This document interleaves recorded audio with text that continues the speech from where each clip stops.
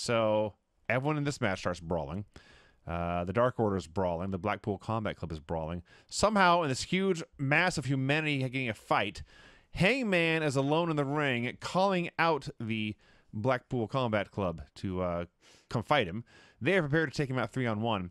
And what the announcers did not pick up on is that Hangman did not realize that behind him, Omega and the Bucks were getting in the ring to back him up.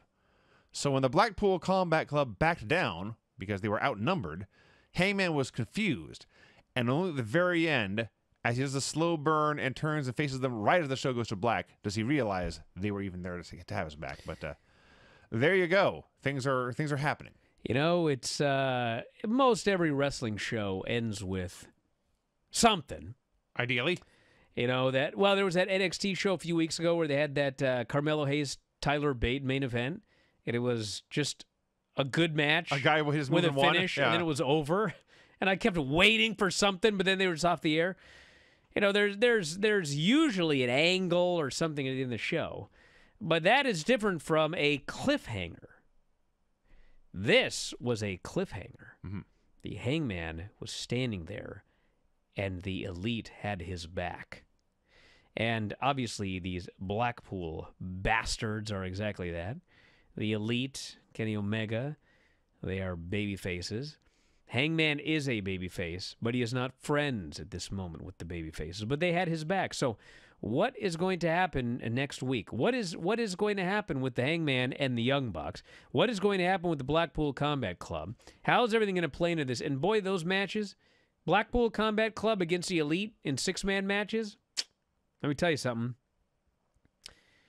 I think that might be all right. That'll probably be pretty good. So I like the cliffhanger. I like where this is going. Thought the main event was awesome. Yep.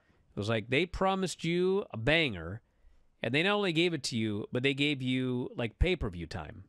They did not do like a 14-minute, 12-minute commercial in the middle. I mean, we got a full, big, long, excellent match that was not just all flips and spots. I mean, it was one of those matches where every single thing they did, there was a reason for it. And they played the storyline up with Jericho and Kenny Omega. They're going to be obviously having a match at some point, and the Hangman thing there at the end. And this was not a perfect show, but it was a pretty damn good show. It was a very good show. Everything was watchable. 2 matches were great, and a promo segment, while flawed, was still great. Sure.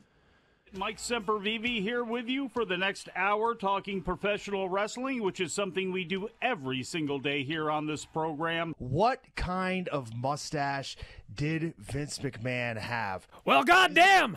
If you had questions about my mustache, you just had to ask. My God, Vince, is that you? Hell yeah, it's me. What are you doing in my chair, kid? Yeah, that's- listen, I'm here, everybody, for a moment. You are. Because I know the only thing that anybody cares about is this stupid mustache story. I get a text.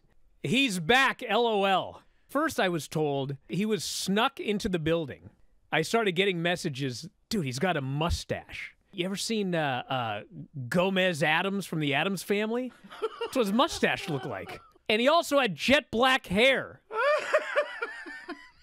I got a sale to facilitate, so I'm out of here. Shave that thing. My God. Wrestling Observer Live. I went to Rite Aid. Oh, no. And they had, I don't know, I think it was by L'Oreal or something like that. Just for men. This is apparently not to be used to color all of your hair black.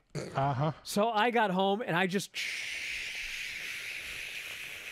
start running the water through my hair, and like I can't even get my fingers through my hair.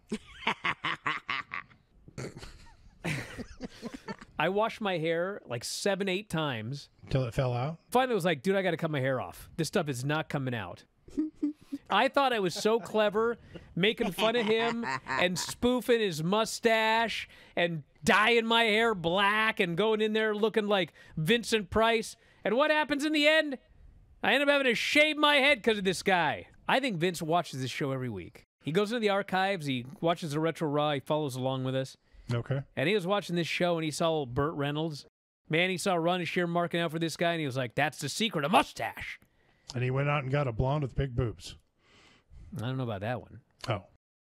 If you enjoy these videos, for just $7.99 per month, you can enjoy full-length editions of The Bryan and Vinny Show, Wrestling Observer Live, Figure 4 Daily with Tom Lawler and Lance Storm, the Mad Men Podcast, Speak Now Pro Wrestling with Denise Salcedo and more, plus hundreds of archived shows, all in beautiful HD.